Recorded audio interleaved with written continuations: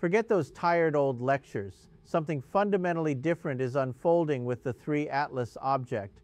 Avi Loeb is once again spearheading this pivotal moment. While others hesitated, bound by grant constraints and fear of professional risk, Loeb and his team forged ahead. Their recent discoveries are simply astonishing.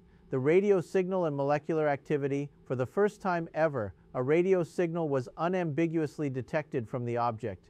This wasn't just background noise, but a distinct targeted absorption signal. The MeerKAT radio telescope in South Africa successfully detected the spectral ghost of hydroxide, the OH radical, essentially split water. This detection proves the object is thermally active, venting material, and reacting to the sun. It's not a cold, inert rock, it's alive in a physical sense. Detailed analysis shows these signals are absorption lines indicating a cloud of cold gas between the object and a warmer background source, perfectly consistent with molecules being released at the predicted temperature for its distance from the sun. The measured Doppler shift also flawlessly matches the object's velocity. This confirms the absorption is a real physical phenomenon. However, it doesn't resolve the core question: is this a natural comet or an artificial engine? Unprecedented jet network and morphology. The story deepens with new images captured after the object's perihelion passage. Instead of a simple coma, the images reveal a complex, structured network of at least 7 distinct branched jets.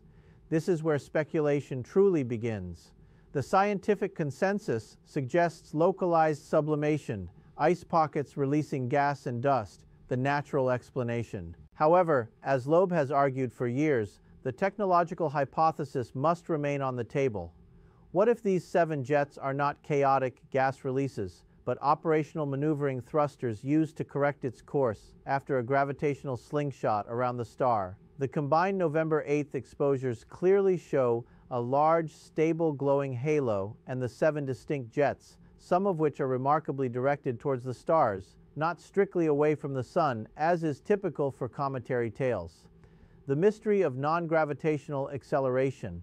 One of the most perplexing issues is the non-gravitational acceleration observed in its trajectory, which confirms forces acting on the object beyond the sun and planets. If this significant deviation were caused by standard gas ejection, like a typical comet, the object would have to lose approximately 1/6, about 15%, of its total mass, an ejection of around 5 billion tons of material. Crucially, no corresponding massive cloud of debris and ejected material has been clearly detected. This presents a revolutionary dilemma. Either an unknown natural mechanism is causing acceleration without the expected mass loss, or we are observing artificial thrust generated without expelling vast quantities of working mass. Calls for transparency and future observation. Avi Loeb's deep disappointment is evident regarding the withholding of vital, high-resolution data. Images taken by the HiRISE camera aboard the Mars Reconnaissance Orbiter, MRO, in early October, potentially offering an unprecedented resolution of approximately 30 meters per pixel, remain unpublished. This delay is actively impeding rapid, effective scientific analysis and raises serious questions about transparency within official institutions. Loeb urgently calls for coordinated monitoring to observe how the non-gravitational acceleration changes as the object moves away from the sun. Furthermore, a unique opportunity exists on March 16, 2026, when 3 Atlas will pass near Jupiter. The Juno probe, already stationed there, has a dipole antenna capable of listening for low-frequency technogenic noise, the hum of a running reactor or a communication channel, that would be impossible to hear from Earth due to ionospheric interference. Not pointing Juno's antenna at the object at that moment would be criminal negligence against humanity's future.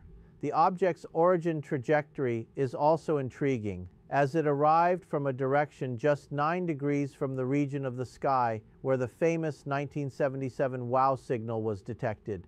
The philosophical threshold: we stand at a crossroads. Is this the strangest comet ever observed, or is it the first real contact? If the technological hypothesis is confirmed, it would be a Copernican-level shock to humanity. challenging not only astrophysics but also the core tenets of philosophy and religion. Eastern religions like Hinduism and Buddhism, with their vast cosmologies of countless worlds, may integrate this discovery more easily, viewing it as confirmation of existing texts, e.g., the Vimana flying machines. However, the Abrahamic faiths face a profound theological test to their anthropocentric worldview, forcing a reevaluation of divine revelation and the uniqueness of humanity. The unanswered message it may carry, whether scientific, philosophical, or religious, will be the greatest challenge of all. The mystery of 3 Atlas compels us to act and listen carefully. We must be prepared for the latter option, as anything else is driven by fear and a refusal to acknowledge the obvious. Would you like me to elaborate on the difference between absorption and emission lines in radio astronomy, or find out more about the Juno probe's capabilities?